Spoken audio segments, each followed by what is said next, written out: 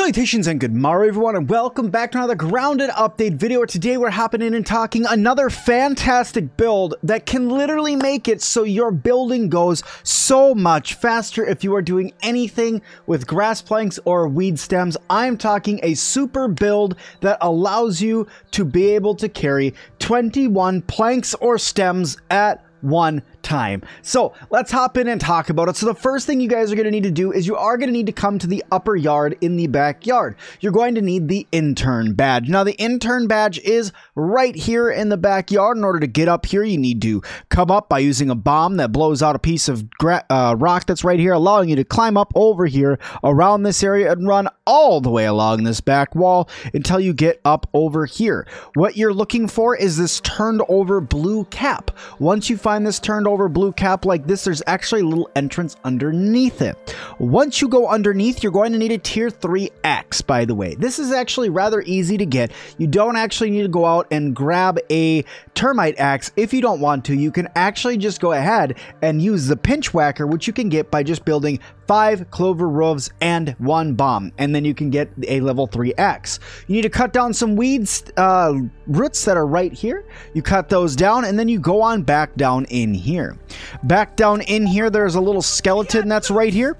This is the intern skeleton. If you come on him, he has this loyal subjects note as well as the intern badge itself, which I've already looted off of him, but this is where it is. And it gives you hauling speed, but it significantly lowers your movement speed. So if we were to go through and check this thing out without any of the upgrades that I wanted to have on for this said build, let's go through and just look at how fast you actually move.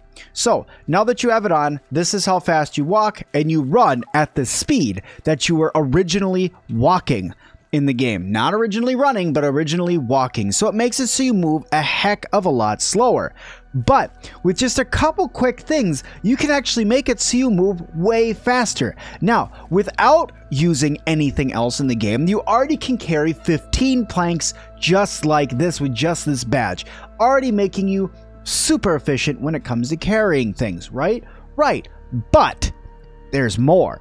So first things first, let's handle the walking problem, okay? So throw on a couple aphid slippers right here, and go ahead and throw on the natural explorer perk, which gives you the quickness. Now, once you put this on, watch how fast you can go. You have now returned back to normal game walking speed, and you can actually run quite quickly. Even carrying all of this stuff, you can now run quite quickly again. So it negates out the negatives that you are getting from the intern badge. You may not be able to move as fast, but you can now go ahead and move at a normal speed. Now let's talk adding more planks, shall we? So if you go into my inventory here, I have 2 things we're going to be putting on. A fluffy pupa hat, which the fluffy pupa hat gives you plus hauling strength that allows you to carry 5 more planks. And actually, I think it's 6 more planks. I apologize. 6 more planks. And if you go ahead, 5 more, and then you throw on a piece of red ant gear, which also gives you plus 1 hauling strength, which is how you get to 21. Now you can actually carry 21 planks. Watch right down here.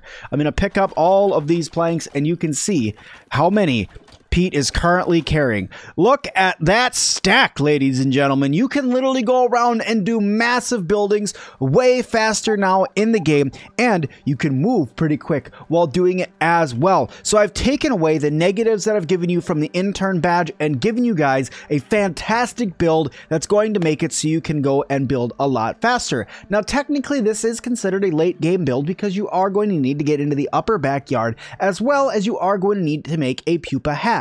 In order to make a pupa hat, it's not the most difficult thing to make in the game, but you are going to need dust mite fuzz and pupa leather for this. It is kind of a pain to get both of those, but if you guys have a drying rack, the pupa leather's not that bad.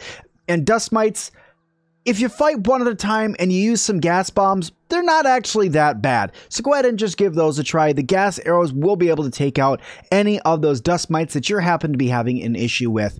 Now, the only thing that I'm going to say about this build is it is a medium and light armor build, making it so you are going to be able to take a lot of damage. So it's not really a very good fighting build for you. But hey, if you're focused on building a base focus on building that base. This is really awesome. The only other thing that I could say that might be helpful for you while you're going through and doing this, a couple other perks that you guys could go ahead and use would be things like, you know, Grassmaster, that's right here, or Rock Crusher. Rock Crusher or Cracker is also another one. This is just going to give you pebble harvest speed, but really it's going to be Grassmaster because it's going to give you that grass harvest speed for if you guys are looking to be able to cut down grass faster. That's really it, guys. That's going to do it for this build. I hope you guys liked it. If you did, hit that like button. Don't forget to subscribe and leave me a comment down below of other builds you guys want to see. This is an awesome build that I hope you guys all get out there and give it a try. But thank you guys all so much. And as always, I'll see you guys in the next one.